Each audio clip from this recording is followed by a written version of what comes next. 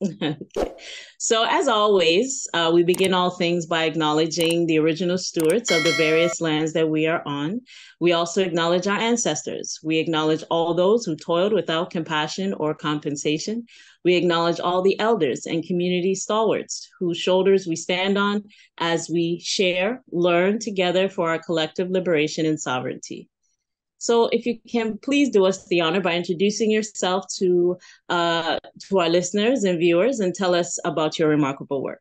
I am Brendan Reimer. I work at Assiniboine Credit Union. I have a very unique role and title, and that is Strategic Partner of Values-Based Banking. And basically, what that means is I work through all departments in the company, in the credit union, and at all leadership levels to embed our values and our purpose into everything that we do, so that we're living our values, we're putting our values into action every day in every way. I'm based here in Winnipeg, Manitoba, Canada, for those who are not from these parts. And as a Manitoba-based credit union, what that means is we are a financial institution, but we are owned by the 140,000 Manitobans who use our services every day. So we're a collectively, cooperatively owned credit union. It means that the members choose the board of directors. They have democratic control in that way.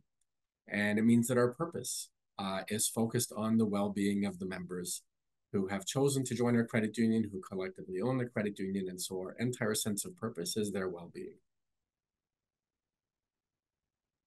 Amazing. I love that. And I love that model. You know, anytime I'm in meetings with people who are part of like a co-op, credit union, those things, it's a very fulfilling model, and we definitely need more of that for sure. And could you articulate your personal mission and vision for us? Well, it's maybe tough to do a personal mission, but it I wouldn't work at a place like Assiniboine Credit Union if the values and the vision and the mission weren't very closely aligned with my own personal sense of purpose in life. And I mean, really, for me, I've worked in a variety of fields over the years, whether it's in restorative justice or community economic development, now in a credit union. But it has always been about trying to change systems and societal structures to make our world more sustainable, more equitable, more inclusive, and more resilient.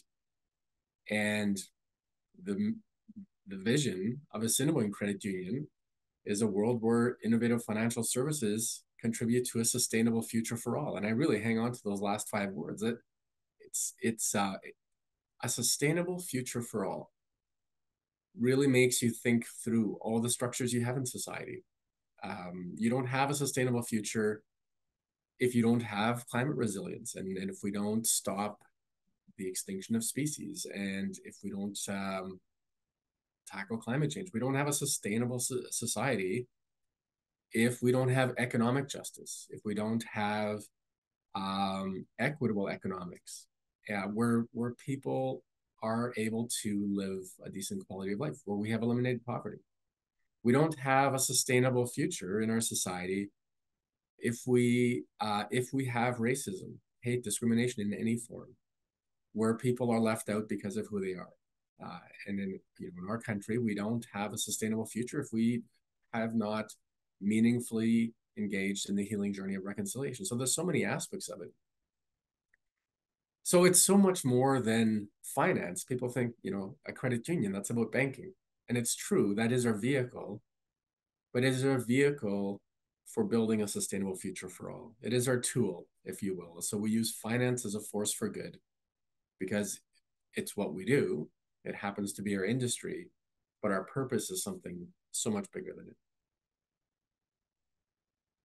Absolutely. And again, with credit unions, that's a big plus. And with the large number of members that are part of it, you know why, right? Because it's proof is in the pudding.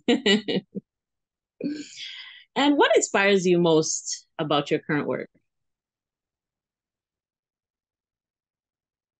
I think it's that sense of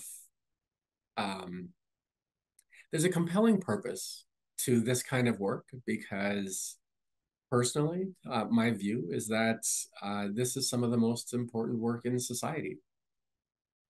These factors, what I just talked about, are the difference between people having the kind of life that we all aspire to. Yeah, excuse me. The difference between people having a good quality of life or struggling in life.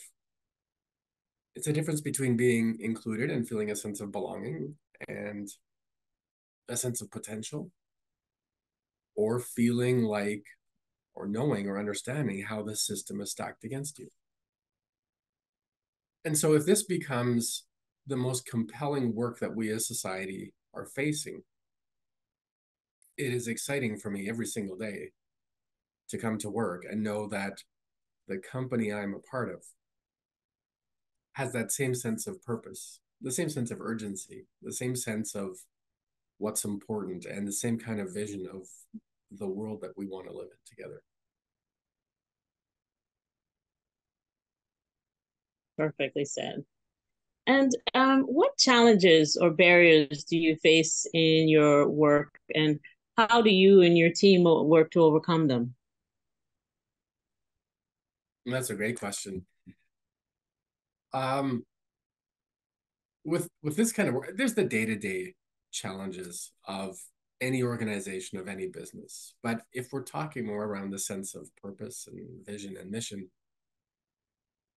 the biggest challenge is you can't do everything and you can't do it all at once.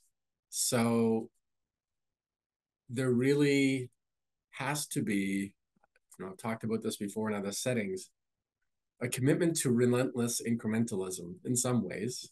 Yes, we all want the radical transformation and we want it to happen tomorrow. But whether it's society or whether it's organizations, that's just usually not how change happens. And so we have to be comfortable with the enormity of the changes that we're trying to address, and also comfortable knowing that we can only do our part and we can only do as much as we can at any given time without being overwhelmed by it and without being discouraged by it, but live in that space relentlessly committed to doing our part every day toward the changes that we're looking for. It was years ago, there was a colleague of mine who used to speak to college graduation classes often and would challenge students to find a sense of purpose. And would say, it doesn't matter what profession you go into, what industry you go into, finding a true sense of purpose will be the biggest thing that determines your level of satisfaction with life and career. And he said the places where you find purpose are in work that you cannot accomplish by yourself and in work that cannot be accomplished in your own lifetime. And in that space is where you really find purpose. So if we're talking about environmental sustainability, if we're talking about human rights and social justice, if we're talking about economic sustainability and economic resilience and the elimination of poverty, we can't accomplish those by ourselves, and we may not even accomplish those within our own lifetime. But it's in that work that we find enormous purpose when we commit ourselves to it, and we build the path by walking, and we create that journey.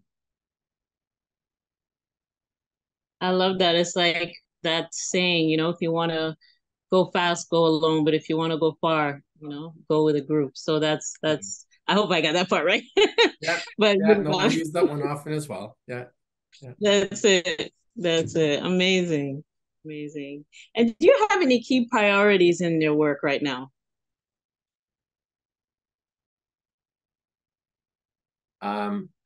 Yeah, all of the important things all at one time, right? Um, I think there's a few things that we're always looking to evolve. One of them is the role of finance, and it's because it's our industry. Um, we can get involved in political advocacy work. We can get involved in supporting human rights. We can be involved in reducing our own carbon footprint. We can do a lot of things with our own behavior and our own actions, but part of the question is, as a financial institution, how do you use finance to drive that change? How do you use finance to engage in reconciliation? How do you use finance to support transition to a green economy? And how do you use finance, even how do you question how finance is currently structured when you're assessing disparities between different groups of people in our province or in our country?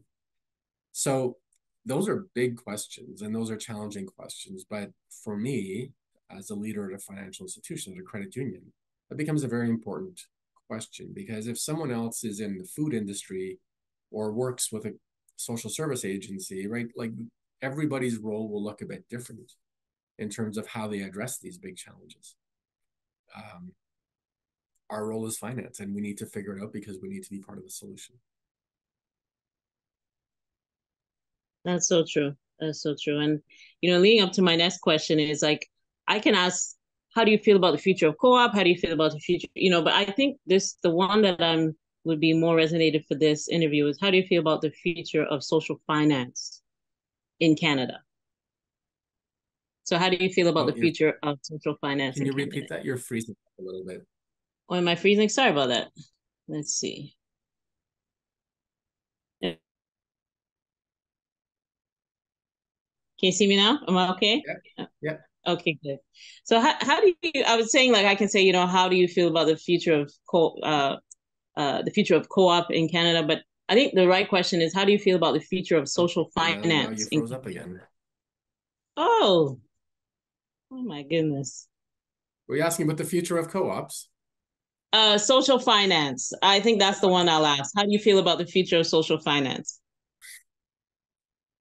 I think it's really exciting that so many people are exploring it. And even just a few decades ago, there might have been a handful of organizations in Canada that were doing social finance, that were familiar even with the language and the concepts. And now it's part of federal government programs. There's leaders in every province in Canada. There are community-based organizations, social enterprises, cooperatives, and others who are leveraging tools and exploring and becoming more comfortable with social finance as a mechanism to advance their mission. So I think it's really exciting because, of course, there is so much money in our world, in our country. We have enough wealth on this planet so that no single human being should ever not have shelter or food or education or basic needs met. It's all about distribution. And we've set structures in place as human beings that have meant that not everybody has access to all of these things. The opportunity within that is that we can make different choices. But beyond that, even in the world of finance, I mean, the world of finance is enormous. And for the most part, over the years, finance has been used to make money. And so it has had a very narrow purpose. And I think to harness the power and potential of finance to create social good is a very exciting opportunity. And there's a lot of things that can be done to make the world a better place that don't require finance, but often they do. And often to bring something to scale, you do need financing. And so to bring together the scale and the scale of need that we have around the world and in our communities, and start to bring that together with the scale of finance that is at work in our economies, has huge potential. The one caveat I would put to that is that financing is not the answer to all aspects of this work. Not all organizations can accomplish their missions through different and creative financing mechanisms. We need public investment through grants to support so many of the initiatives that we have going on. Whether it's a women's resource center in a low-income neighborhood,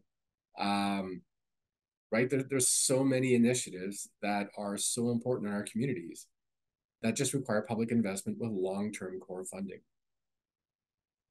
So there are times where I am cautious, even concerned, that the conversation around social finance takes on almost a life of its own, and it's sometimes perceived that this will solve all our social problems. When it concerns me that it's taking a traditional tool and trying to apply it to every circumstance where we're dealing with community issues. So if we're going to talk about robust, stable, long-term core funding for a lot of the nonprofit organizations doing the most important work in our communities, and we're going to talk about social finance as a way to scale, then I think we have a really interesting conversation. But if we're going to talk about social finance as a model to replace or to justify the reduction or cutting of core funding to community-based organizations, I think we're just going to end up with more problems than we have now. So true. You drop so much gems in that. It's like where do I go? Like you said, we're very rich. Nobody should be homeless. No, there shouldn't be, food desert, as what has been progressing here, especially in Canada, so it's right on the nose with so many of those issues. I thank you for that. Um, and what is your ultimate goal, and what does success look like to you and your colleagues? Well, I was involved back a number of years ago when the vision statement was crafted, and that phrase, "a sustainable future for all," that is success. Now, that means many different things, and that will, our journey will take many, many years, maybe generations to get there. So yes, we do measure success in the meanwhile. We have, smaller measures as a credit union. Again, we work with finance. So we measure, for example, how much money we have invested in affordable housing. And this became an important focus a number of years ago. I think at that point we had 30 million invested in affordable housing, and now it's 150 million. Because we built relationships, we focused in that area, and we know that we've been able to finance the improvement and the building of new affordable housing units in our communities. So we measure number of units, we measure the amount of funds allocated to affordable housing initiatives, right? We measure greenhouse gas emission reductions, and we set targets on that. So that's success. We've got to carbon neutral a few years ago, but now we're starting to look at the carbon footprint of our financing. So it's one thing to be carbon neutral in our own operations, but we finance a lot of vehicles and a lot of homes and a lot of companies, small businesses that all create a carbon footprint as well, right? So we measure that, we track it, and we're always asking the question, how can we do better? And how can we support our membership in our communities in getting closer to a sustainable future for all? So yeah, we measure progress in a lot of these ways. One of the things that's really important to us is B Corp certification. And we went through that 3 years ago, and this past summer we got recertified, and it's a very thorough and rigorous assessment of the degree to which a company has embedded social and environmental values into its core operations. From a governance perspective, the workplace you're creating, it looks into areas of customers, and it's not just are your customers happy with your company, it's are you creating access for customers who may not otherwise be able to access your goods or services. And we have partnerships, for example, with over 40 nonprofits in our communities who identify people who are unbanked, and often they don't have ID. And what that means is that when they need to do banking, they're often going to fringe financial outlets, check cashers, payday lenders, pawn shops, and paying exorbitant fees for very basic transactions. And so we've been able to work with community-based organizations to get people their ID and to bring them in as members of our credit union. And we bring in over 1,000 Manitobans in as member owners of our credit union through those programs every year. So again, we measure that. We know there's more because every year there's another 1,000 to join us through those partnerships. But Yeah, it's important, I guess, and that goes back to what I was saying before, recognizing that the need is huge and you can only do your part. So your part won't solve all the issues, but it certainly makes a difference to those 1,000 people who are now members of a credit union as opposed to cashing their check at a really expensive place. Yeah, that's huge. That's I said in another interview I was doing, and she felt that she didn't think she would be a big contributor to this. I said, "Oh my goodness!" When we were done the interview, I said, "Listen, it's that little pebble, the Yeah, little pebble that drops into the water that makes the biggest ripple. So never underestimate that small little puzzle piece that adds to the completion of the puzzle. yeah. So that's so important to get that point across because you are changing lives, even if it's the smallest. You're still changing lives, and that's amazing. Well, and another Okay, area Brendan. is I was going to add Mm-hmm. one other piece, and that's always looking through your company's operations. And I would say where companies often start when they want to contribute to communities, they might make some donations or they might do some volunteering, which are very important things to do. One of the areas that we've really been exploring lately, and I think I certainly always encourage other companies to do this as well, is look at where they're doing their purchasing. So whereas our credit union will give out $500,000 a year in grants, which are really important, $4,000 might buy a new washer dryer for Women's Resource Center, and it might run every second of the day that they're open because it's the only place women can do laundry in their neighborhood. That's important, and $500,000 of that will go a very long way and make a huge difference in people's lives. But we started focusing on our purchasing as a credit union, and we started to track and look for opportunities to purchase from nonprofits. And this might even be meeting space. If we have meeting space, are we going to a hotel chain or are we going to a local nonprofit that has a meeting room and paying them instead? Um, and spending it at other cooperatives. We bought, $15,000 worth of food in the past couple of years to send to community-based organizations who are providing food for people in their community. We bought that at the co-op. So we look to buy at nonprofits, at co-ops, at other B Corps, locally owned businesses, indigenous owned businesses, and purchases that are specifically fair trade or support environmental sustainability. And at our credit union, that purchasing comes to around $24 million a year. So $500,000 in grants is really important, but we can also have a powerful impact um, on values aligned businesses and supporting the mission and the outcomes that they're creating by being deliberate and thoughtful with our purchases. We're still getting the product or service that we need. The price is competitive, but by being thoughtful and by including social and environmental metrics in our purchasing decisions, we've been able to have a huge economic impact with organizations that are also contributing to social and environmental outcomes. Perfect addition. That's a perfect addition, and that's definitely to be noticed as well. So that when people go back to this video and watch it, they'll be like, you know what? That's amazing. We got to do that. Following your footsteps. That's great. Every company, And last every person, question. every government spends money. And we sometimes Yeah. say every dollar we spend is a vote for the kind of world we want to live in. So being thoughtful Perfect. how and where we spend our money is a way we can also shape our world. Absolutely. I 100% agree. And do you have any closing thoughts or calls to action at this time?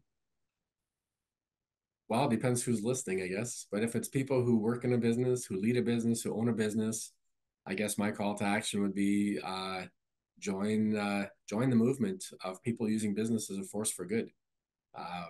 Explore B Corp certification, find the B Corps and the purpose driven businesses in your community. For years, I think we've expected that governments would take on the challenges that I've been talking about.